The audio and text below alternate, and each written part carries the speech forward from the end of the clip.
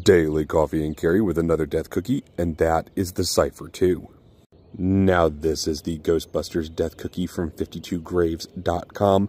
If you do not know what a death cookie is, they're used to mark things around your house because they glow in the dark, but you can also fidget with them throughout the day. This is the Cypher II from Microtech. Now, I just got this in. Really cool because it is on their new system. You can see there from the grooves. Really, really smooth.